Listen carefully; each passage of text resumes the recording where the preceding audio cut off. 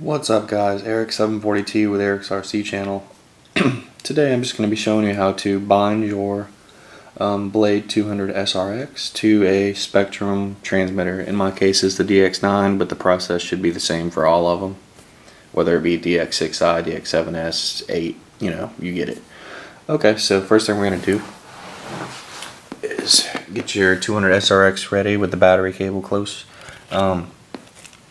We're going to take the bind plug that came with it and we are going to be plugging it into the port on the 200 SRX that says bind. That's the first thing we're going to do. I'm going to put the camera down so I can do this.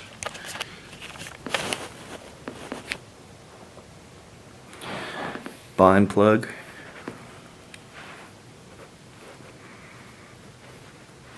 Get it plugged in there.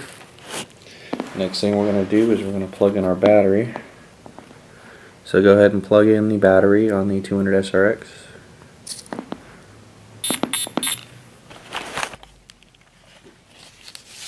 You will see the little indicator light flashing, and it won't stop flashing, it'll just flash constantly. So once you got your, before you turn the transmitter on, before you do this part, make sure you have your correct model selected in the transmitter. And all we're going to do is we're going to push the bind button down, and we are going to turn the transmitter on. Make sure all your switches are off and everything is, all your switches are off. Push the bind button, turn the transmitter on.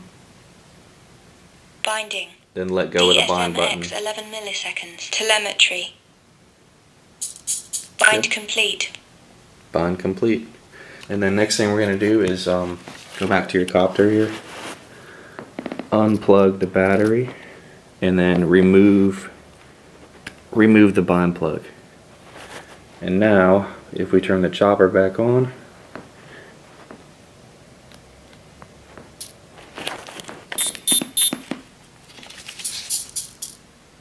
now it's a solid light and it should be ready to go. Let's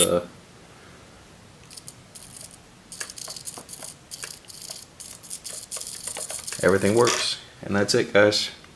See you around. Take care.